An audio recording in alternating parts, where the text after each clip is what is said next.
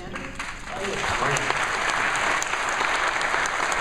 Thrilled to be able to show you GarageBand running on an iPad. This is really cool. So let's go ahead and bring up our new iPad 2 here, and I'll launch GarageBand. And the first thing you see is an instrument browser. So these are all the touch instruments Steve just mentioned. And you can just swipe to tap through them, and it's incredible. They turn the iPad itself into a musical instrument that you can play wherever you go. I'll go ahead and bring up a keyboard to start showing this off. And you can see this beautiful grand piano comes up and it fills the display. And the keyboard's not just a grand piano. I can tap on that icon right in the middle there, and you can see all the sounds that are built in. There are organs, electric piano, clavinet. Look at this, a whole bunch of great synthesizers that are really, really fun to play. Well, let's stick with that piano for now. And the GarageBand piano shares a lot of the qualities of a real grand piano. Of course, we see a bunch of black and white keys, and we can just tap right on the iPad's display to play them. Right? But a real piano also has a sustain pedal. And without a sustain pedal, when you tap on a note or play a note and then let go, it stops sounding. So we have this button here that we can tap and hold whenever we need sustain, or we can even slide and lock that into position. And now, sustain is just on and ringing all the time, which is cool. Now, another important quality of a real piano is that you can play a piano with dynamics. So what does that mean? It means that a note sounds different when you tap it soft or when you strike it really hard. And the GarageBand keyboard does that too. So look at this. I'll go ahead and play a passage fairly soft.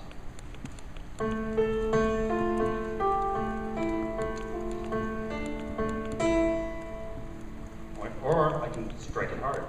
And you can hear the difference. So how do we do that? Well, iPad has an accelerometer built in, and we use that to measure the force that my finger strikes the display.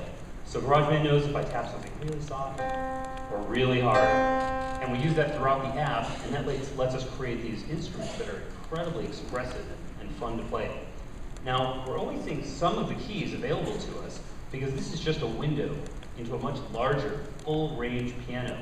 And we can move up and down the registers of that piano with these octave switches on the left side of the screen. So if I tap it down a couple times to -2, there's how we play a lower note.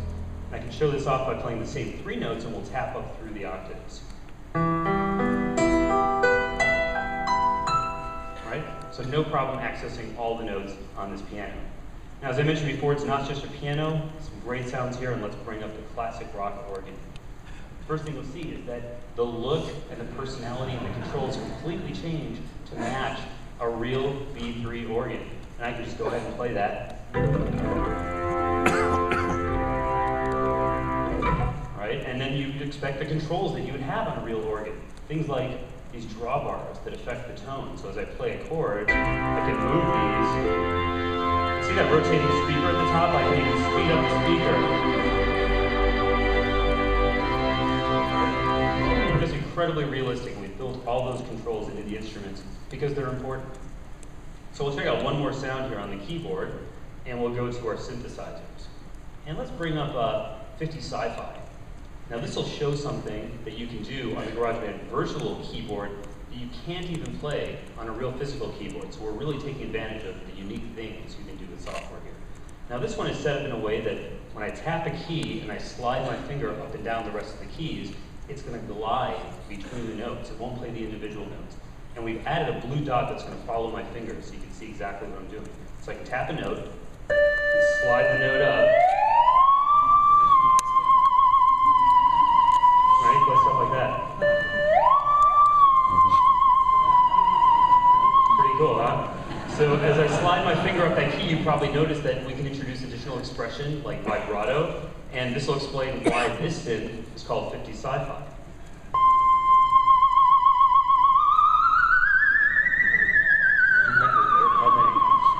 So super fun, really realistic, and a lot of things we can do with software that you can't do in the real world. And if I go back to the touch instrument browser, just to remind you, all that is just one instrument. That was the keyboard. We have all these touch instruments built in. We won't have time to show them all, but let's take a look at a couple more. How about some drums? So GarageBand will put you behind the seat of a virtual drum kit, and you can just bash away on your iPad. Right? And just like the keyboards, it knows if I tap soft or hard. Right? There's different parts of the drum, plays different sounds, which is cool. And then I can even tap the edge of the ride cymbal to show that the position, as I move closer to the bell, you get a different sound, and I'll alternate between the two. Right, or the left and right side of the hi-hat. To play open and close patterns. So really, really fun, and if you want, you can just run your finger in a circle and make a lot of noise. Another great feature of these drums is that your kids can play them. With headphones on.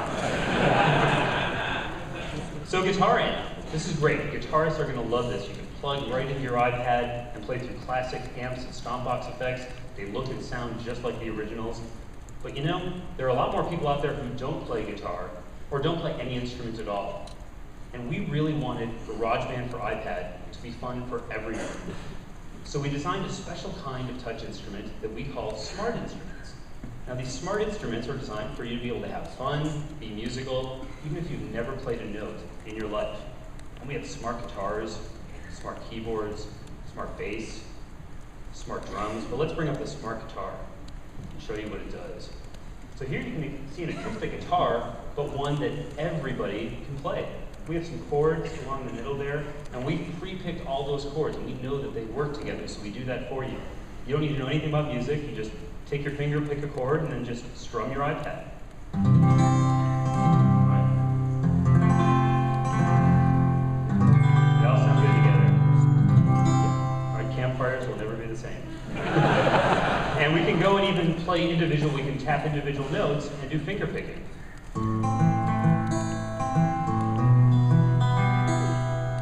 Right, so super fun. And here's a little trick I like to show is that you can lay your hand across all the strings, and that dampens the guitar strings.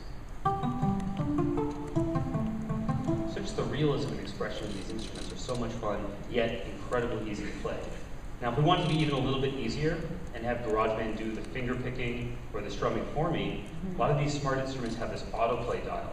And I can just go ahead and dial up a pattern. The strings fade away. Now I have these big bars, so the only decision I make is which chord do I want to play. And look what happens with one touch of a finger when I tap on one of these chords. Just choose any chord. Isn't that cool? And you just tap again. It's that simple to play parts. So in a lot of ways, these smart instruments, they're kind of like musical training wheels. They make it so you really can't play a bad note. Now, the next thing is recording. Let's say we have an idea and we want to capture it so we can hear it later. Recording in GarageBand for iPad is incredibly simple. You can see right at the top of the screen that bright red button. That's in every touch instrument. So all we have to do is tap on it. We'll get a count in. I'll just play the part again.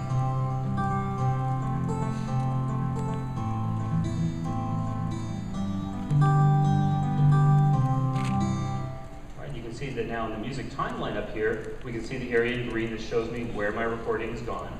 And I can go ahead and play it back. Sounds just like I played it. So you can tell, really easy to do a recording. But you know, once you lay down one recording, that's actually the first step to writing a song. And to write a song, you need more than one track because you're going to be combining different instruments together. And that's where the tracks view comes in. So right above the ruler, we have this little tracks button. And when I tap on it, the instrument rotates out of the way, and that brings up the canvas. And this is where I work on my song and the arrangement.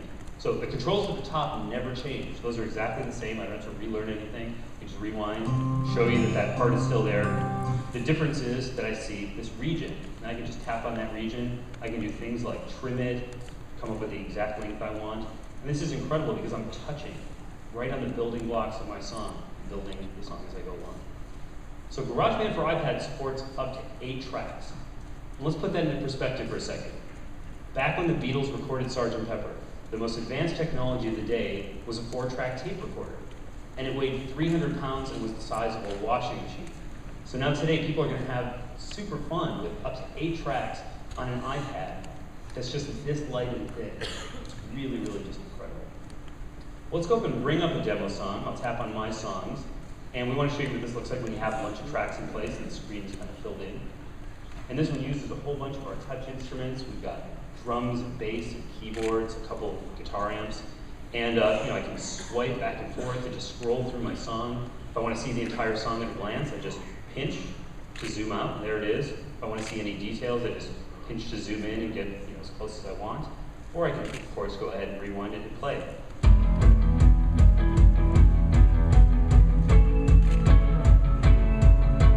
Here's something really cool. I can swipe over the track icons and look what happens. I get a mixing board. So now I can go in and fine-tune the levels of my track and everything is right. I can solo track.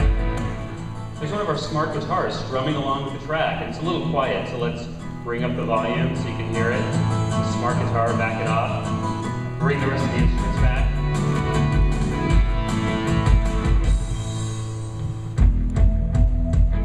Really cool.